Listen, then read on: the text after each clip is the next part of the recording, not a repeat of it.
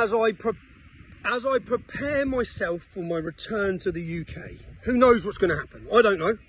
Have to be prepared for the worst. No one knows. One thing I do know, the entire world is going to watch London on October 26th, whether I'm there or not. By the time I come back, stage, PA, everything's set up, singers, speakers, everything's set up, work with the police, align with the police, demonstrations, all got the go ahead. It's happening, okay? Make your plans. It's now or never. What we're about to do on the 26th of October is the biggest show of resistance any government has seen from patriots. They are shitting themselves. From July 27th, we had 100,000 people. Imagine how many people support our cause. If 100,000 people, think about how expensive it is to get to London. They know that. 100,000 barefaced people. Not like the other side. We're happy to show who we are. Not like the pro-Palestinian mugs covering their face and hiding their face because they're all instigators for the government or they're getting paid by Qatar or Iran. So we're going barefaced, big smiles, every single one of you. Everyone's smiling, no matter the circumstance. You see, if they nick me and remand me into prison, you better turn out, people, yeah? I know what I'm coming back for. I actually think that's a great advertisement for our demonstration. I want to sit in jail if that happens, and I want to hear about the success of your rally, yeah? I don't want to hear about anger. I don't want to hear about riots. I don't want to hear about fighting the police. You have to be way above that. You have to be way above any instigation from the police. Now, we have to give the police the benefit of the doubt because they've worked well with us on the last demonstrations. You see, if anyone steps out of line on our side, put them back in line. That's our duty, our place. If anyone has too much to drink and he's your mate, step him in line. Say, bruv, don't ruin this. Right? Don't ruin it for us. Do you know how much work's gone into this? Not just this, you're going to see the premiere of our film. Our film's going to humiliate. Do you know what we're going to show?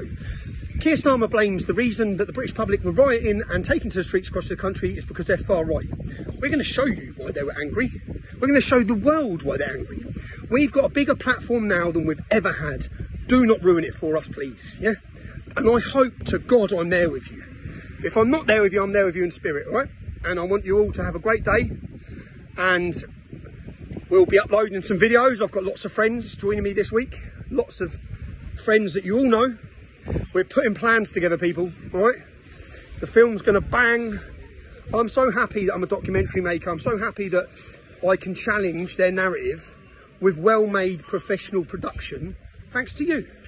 You're the people who support me. You're the people who do that for me. You're the people who enable me to hire a team. Our latest asset, Sammy Woodhouse, and she's brilliant, yeah? But we have now a massive team, okay? We have professional editors, professional cameramen, research teams. We make sure everything's right. So please, make sure you're there. Make sure you're there, 26th October.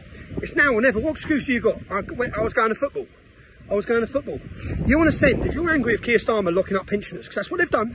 The reason they done that, the reason they televised everything, the reason they live streamed it all, the reason they gave men 2 months, 2 years, 3 years in jail for shouting was to scare you, yeah? If you don't turn up, it worked. You know the biggest message to them, which I can't wait until our numbers have doubled. And Keir Starmer looks out and live streams of what we're doing and thinks, fuck, it didn't work. That's right, Keir, it didn't work. It's not going to work. Even if you lock me up, it doesn't work.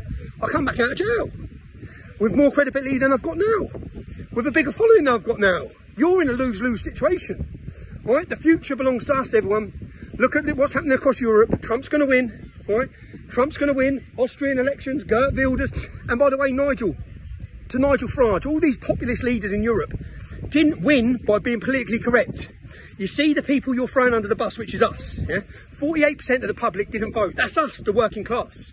You demonise the working class. You're still just like a Tory, right? You need to understand, Nigel Farage's latest voting in the last election was the same as years ago under UKIP. They got the same numbers. They've hit their ceiling. And the longer you kick the working class and call them far-right racist thugs, you ain't going to get past that bracket, right?